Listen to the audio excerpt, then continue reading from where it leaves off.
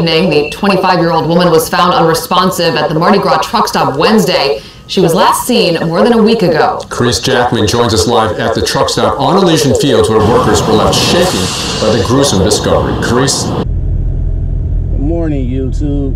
What's going on? Some sad shit happened this morning. Well, actually, it happened a while ago, but yeah, I just got the link from my dude in Zello, and he gave me told me about what happened with this young woman that was at a Mississippi truck stop. She was found dead inside of her truck, y'all.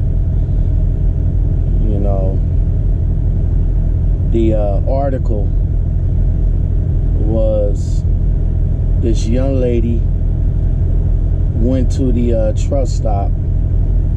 The last time she was heard from was September 9th, and she was found yesterday, all bloodied up, covered in blood, in the truck stop.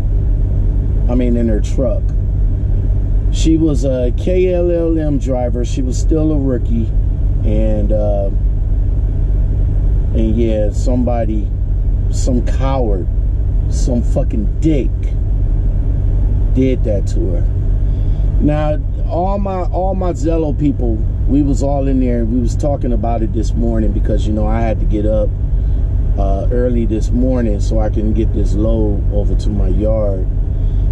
And you know, we was talking about truck parking, truck safety, you know, safety for yourself. And basically what I wanted to tell you guys is, you know, for all you rookie drivers that's coming into the game, the #1 asset is you. You is the #1 asset. So in order to protect that asset, you got to do everything necessary within the legal means of protecting yourself. You see what I'm saying? This young lady, 25 years old, haven't even started to experience life yet. She just got her license or just got into the truck a year ago. And lost her life. We don't know what happened. The last thing that the truck stop seen was she came in there, made a phone call to her family, and I guess she must have mentioned that somebody stole her wallet, and she called the Uber. The Uber brought her back to the truck, and that was it. Got into the truck and never came back. 25-year-old Karmeshia Thomas. Thomas, who's from Clarksdale, Mississippi, spoke with our CBS affiliates, WREG. Thomas says the last time they heard from Karmeshia was Sunday, September 9th, at the Mardi Gras Truck Stop on Elysian Fields. She says her daughter is a truck driver and worked for KLLM Transport services for almost a year. Workers at the truck stop tell Eyewitness News they saw Thomas inside the store last Sunday. She apparently used the phone and watched the football game. She called my daughter's phone to let her know that someone had pickpocketed her. Thomas says Karmeshia then went out and says a Lyft or Uber driver brought her back. That's the last time Karmeshia was seen or heard from. So 3 days later, the company called the truck stop and say, hey, we need y'all to go out there to check on our truck right quick, you know, and hope that it wasn't abandoned, or to see if the truck driver was all right, whatever. So they went out there, they knocked on the door, and they said that nobody didn't answer, but they seen the truck was full of flies. And you're like, what the hell? The truck is full of flies? So they called the police. The police came over, bust out the window, and there they found the young lady, lifeless body. Glass from the fire fire department breaking the window out. The store manager, who didn't want to be identified, says she received a call from a dispatcher asking them to conduct a welfare check. They discovered the doors were locked. So when I came out, we banged on the window, didn't get an answer, but we saw a lot of flies. Police and firefighters broke the windows to the truck and found Karmeshia Thomas dead inside. And like I said, me and my Zello people, we speculating. Was she naked? Was she raped? Did somebody at the truck stop get jaded? Was it somebody she know? You know what I'm saying? It's a lot of craziness out here, y'all. And especially for you ladies, y'all definitely gotta be much more vigilant than I would say a guy, right? You know, I don't have no problem. I'm going to say I don't have no issues parking anywhere. You know, I park on the side of the road. I'll park in a dirt parking lot. I always stressed about truck parking because it's so very limited.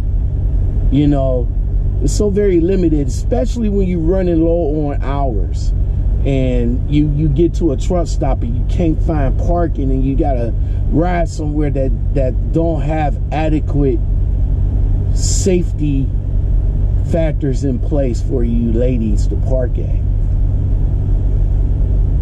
Now for me, I always say go to the back. That's where you'll find majority of the parking spots.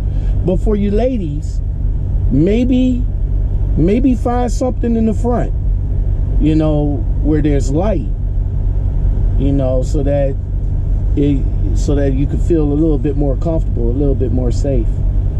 Ladies, get yourself a stun gun. We can't keep weapons in our trucks, but get yourself a stun gun. Get yourself a knife. You know what I'm saying? If somebody look at you sideways and you feel uncomfortable and that motherfucker coming at you, stop that dude in his tracks. You know what I'm saying? Because sometimes you don't know what these guys out here be thinking. You know, they see a young lady out here like, yo, I want to talk to her and all like that. And yeah, some guys do get jaded when you turn them away. But still, you could turn them away in a nice gesture and be like, look, dude, you know, hey, what's up? How you doing? And, you know, I'm in a hurry. Keep on pushing. But this young lady at this truck stop, man, it hurts. It hurts. It's the Mardi Gras Truck Stop out in Mississippi.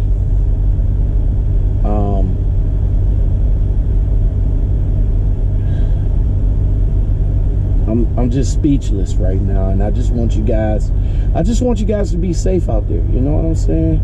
Just be safe out there. Watch your surroundings. Watch what you do. Watch who you talk to. Just watch people. See their movement. See their vibes. Whether if you want to fuck with them or not. All right. This the video right here. So go ahead and check it out.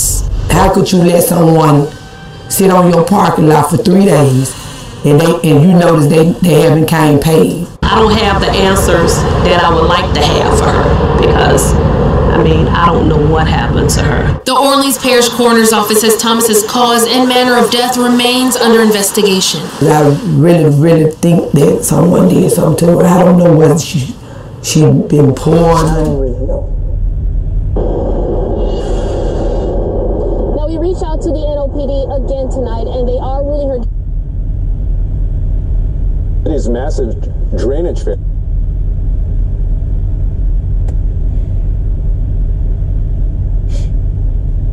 So sad.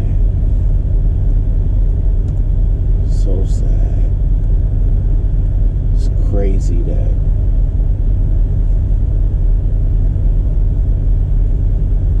I'm just speechless right now, so